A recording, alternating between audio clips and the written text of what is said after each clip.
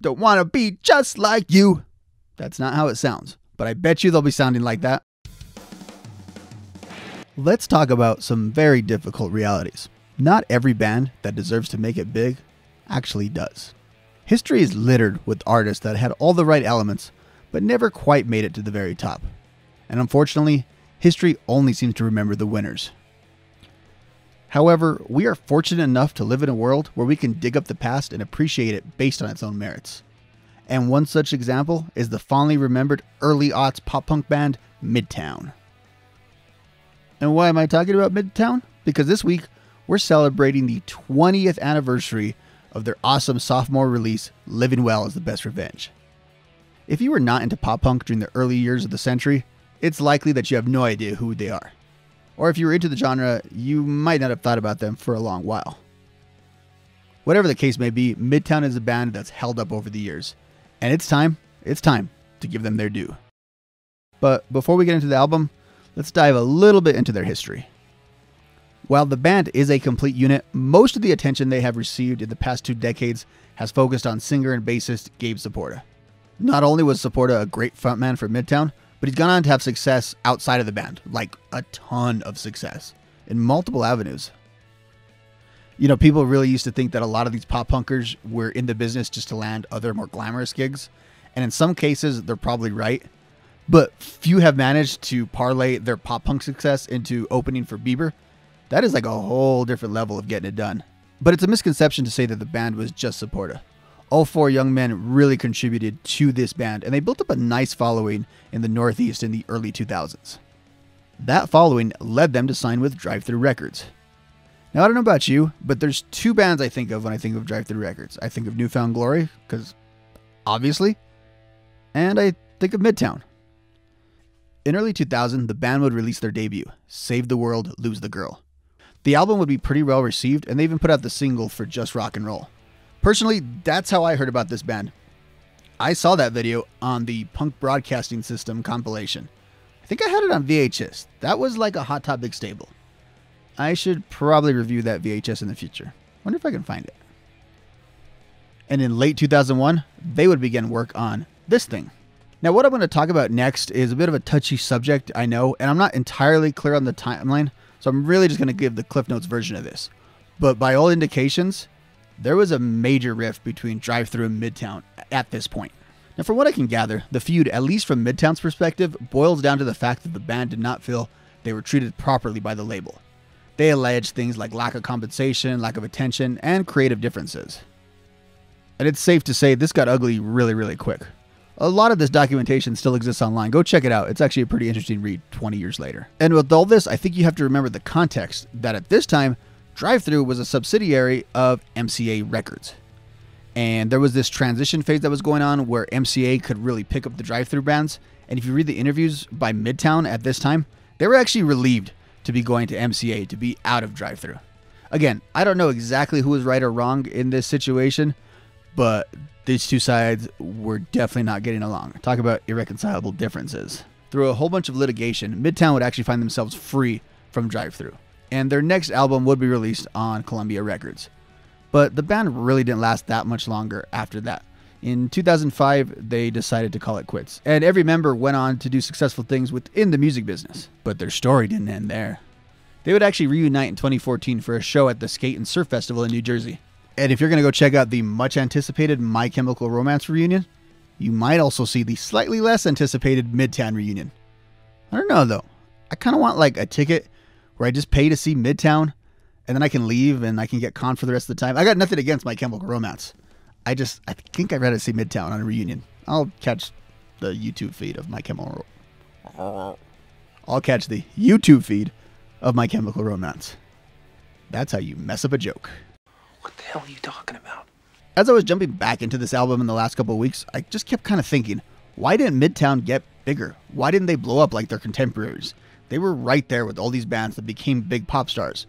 Why didn't it happen for Midtown as a band? Again, one of their individuals definitely became a pop star. But why didn't it happen for Midtown? Well, I think there's a few reasons that I've kind of looked at, and these are going to come across really, really critical, what I'm about to say. but I think you should take it with a grain of salt. These are just some things that I noticed that may have hindered them. And again, as I noted before, there was a lot going on with this band, so who knows if there was other things that were in the way. All I really have to go on is just the music. What else is there? So with that said, let's take a look at some possible explanations of why Midtown didn't quite blow up the way they could have.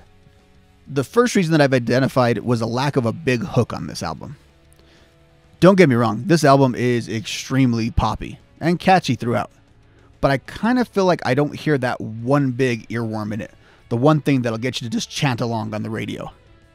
And as we all know, pop punk is notorious for the great hooks. I don't think punk rock in general gets the credit for their songwriters writing such great hooks year in and year out. But I'll be honest, I kind of don't hear it on this thing. To further explain what I mean, think of how like the chorus to The Anthem by Good Charlotte or The Rock Show by Blink-182, they just become embedded in your brain. I bet to this day, you could be in any pickup line at an elementary school or a middle school, and there'll be a bunch of moms over there, and you put on The Anthem, and those moms will be shouting out, "Don't want to be just like you." That's not how it sounds, but I bet you they'll be sounding like that. Maybe better, maybe worse. What the hell was that? The point is, those songs are kind of embedded. I don't know if I heard a song on this album that has that same kind of effect. Again, not to say they're not catchy, just that one piece that you could really go along with. Reason number 2. This album might have felt a little dated, even in 2002. Let me explain this a little bit. I've talked about this somewhat in my Offspring video and my Green Day video, in that pop punk and 90s alternative, they are very much interrelated. Yeah, I get it, pop punk is kind of a form of alternative, but again, we got to go back to definitions and all that, and I'm tired. I don't feel like doing that. The point is, they're very closely related. But at the turn of the century, it really felt like pop punk became a new thing, something that was different than alternative rock. A lot of those alternative bands, I think you can almost categorize them as pop punk. But the bands that really blew up post-2000, they separated themselves from that. Of course, a lot of them would go back to that sound, but at that point, that really wasn't what was happening. But at the same time, it's only natural that bands from this era would be influenced by what was popular in the mainstream not that long ago. Take a look at a band like Sugar Cult. I think they're a good example of a band that borrowed a lot from the 90s alternative. That whole last reason wasn't well thought out. It sounded better in my head. When I'm listening to this album, that reason sounds better. Doesn't really hold up to even my own scrutiny as I'm making this video. And finally, not enough differentiation. Now this is going to be a strange criticism, but just bear with me for a minute. I'm losing my patience. So check this out. Midtown is as good as any pop punk band. And maybe that was the problem. They were just as good as any other pop punk band. If you wanted to create perfect pop punk, it would probably sound like Midtown. But the problem with that is it doesn't really stick out from its peers. So maybe it doesn't get noticed. Maybe it's not the squeakiest wheel that's getting the grease here. Again, I don't fault them for making music the way that they did. It was genuine. It feels real coming from them. But you could see that as being something that prevented them from truly taking off. They don't really have like a thing or a gimmick. They are just straight up solid.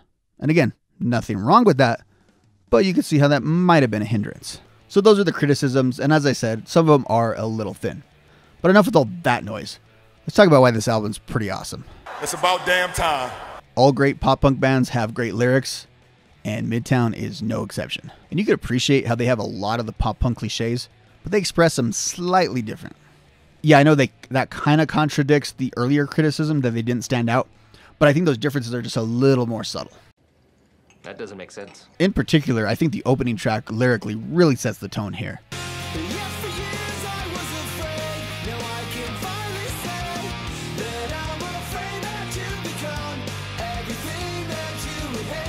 So much of pop punk is focused on that anxiety that is growing up, but so few songs have really got down to the true id of what's really the issue.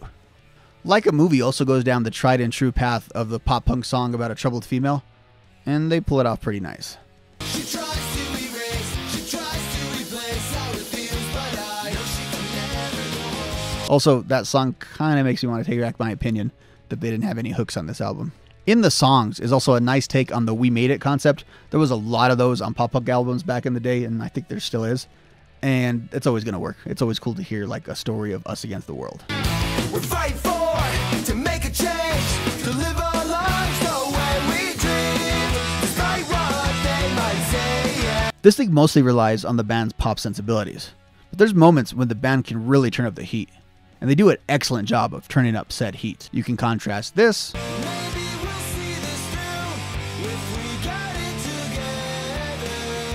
with this.